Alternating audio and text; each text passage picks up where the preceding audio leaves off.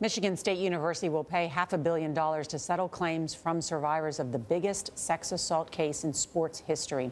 332 women sued Michigan State for allegedly ignoring complaints about disgraced former doctor Larry Nassar. He abused female gymnasts and other athletes for decades and will be in prison the rest of his life. Dr. Jon LaPook has been following the story. Jon, good morning. Good morning. The details of the settlement are still being finalized, but Wednesday, Michigan State's trustees approved its basic terms. Some survivors say they feel vindicated by this settlement, but they also insist their fight for justice is far from over. It feels like a huge victory. Jeanette Antolin was sexually assaulted repeatedly by Larry Nassar when she was a member of Team USA from 1995 to 2000. She was one of the first elite gymnasts to publicly accuse him of abuse when we interviewed her for 60 Minutes last year.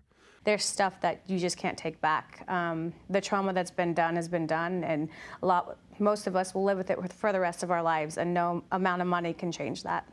The settlement will cost Michigan State University $500 million. $425 million will be split among 332 survivors who sued the university. The other $75 million is set aside for victims who may come forward in the future. We're going to be working extra hard to make certain nothing like this ever happens again. MSU kept Nassar on its payroll despite complaints he abused victims under the guise of providing medical treatment.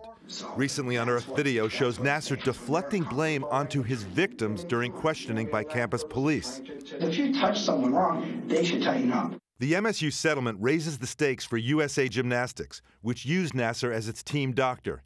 It also faces lawsuits, along with the U.S. Olympic Committee and coaches Bella and Marta Caroli. Attorney John Manley represents 175 survivors. They should be very afraid of those women getting up and telling their story to a jury because their story is horrific and they have been treated like human garbage.